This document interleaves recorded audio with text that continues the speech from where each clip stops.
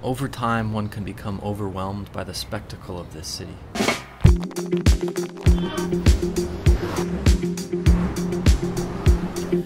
The clockwork rhythm of the city is a testament to its technological achievements. It is a shining example of a city fully embracing digital modernity.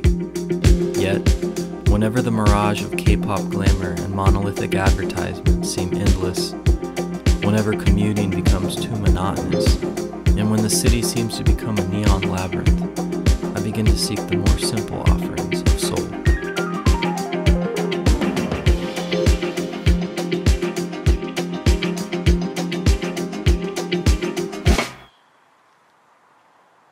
I find it incredible that in the heart of such a modern city, one can so easily be transported to the past.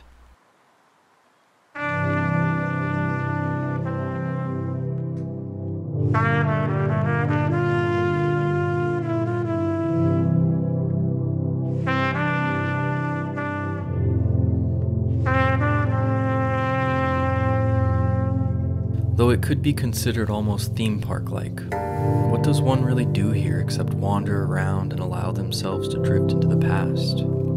Escape the chaos of the city by pretending to be part of another time.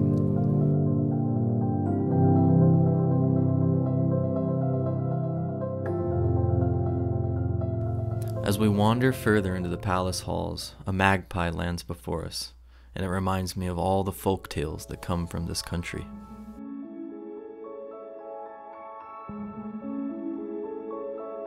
옛날 옛적 호랑이가 담배 피우던 시절 까치 한 마리가 수필을 날고 있었어요. 까치는 숲속에서 누군가 우는 소리를 듣고 하늘에서 내려와 나뭇가지에 앉았어요. 그 밑에는 사냥꾼의 함정에 빠진 호랑이가 있었어요. 호랑이가 말했어요. 도와줘 까치야, 제발 도와주련? 바보 호랑이 같은 이라고. 사냥꾼의 함정에 다시 속아 넘어갔구나. 호랑이가 아파하는 모습을 보곤 까치는 숲속 가까이에 사는 노인에게 찾아가 도움을 청했어요. 노인은 호랑이를 함정에서 빼내주었습니다. 호랑이가 감사를 표했어요. 도와주셔서 고맙습니다. 그런데 너무 배가 고프네. 이제 난 자유로우니 내가 너를 밥으로 먹어야겠구나. 바로 그때 빵 하는 소리가 숲속 전체로 울려 퍼졌어요. 호랑이는 사냥꾼이 돌아왔다는 두려움에 떨며 나무들 속으로 휙 달아났어요. 까치는 웃으며 자신의 검은 부리로 총소리 같은 울음소리를 반복했어요. 노인은 안도의 한숨을 쉬며 까치에게 깊은 감사를 표했어요.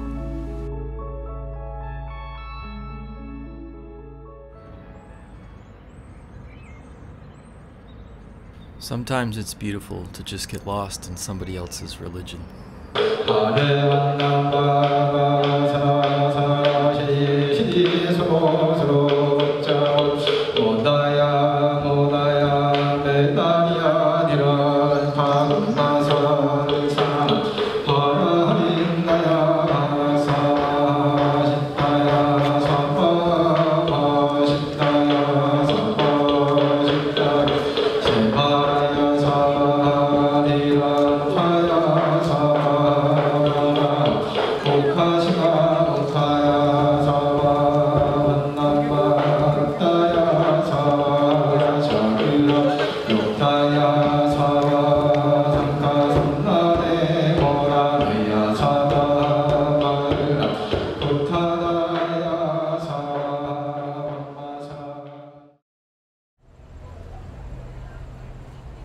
As an expat, there are times when you crave the comforts of home.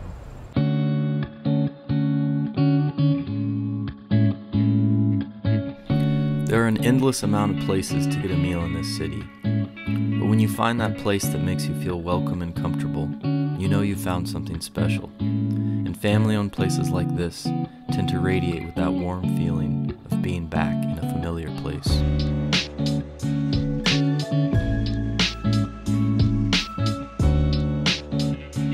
Extremely fortunate, you have a local master chef to teach you the ways of Korean barbecue and maybe some of the language too.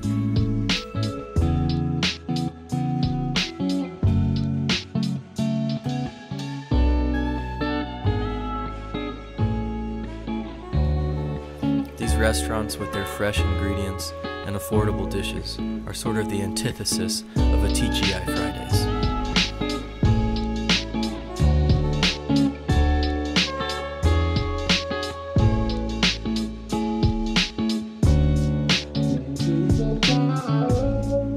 Locals and foreigners alike typically accompany their dinner with a hearty amount of soju, but tonight we opted for a somewhat sweeter selection known as chongha.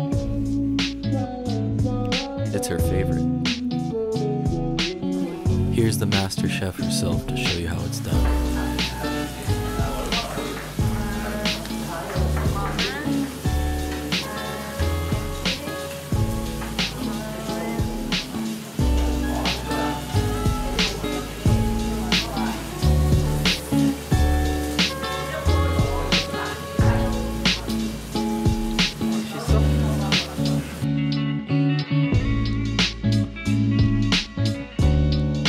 At the end of the meal, toss all the leftovers into one bowl and finish it up.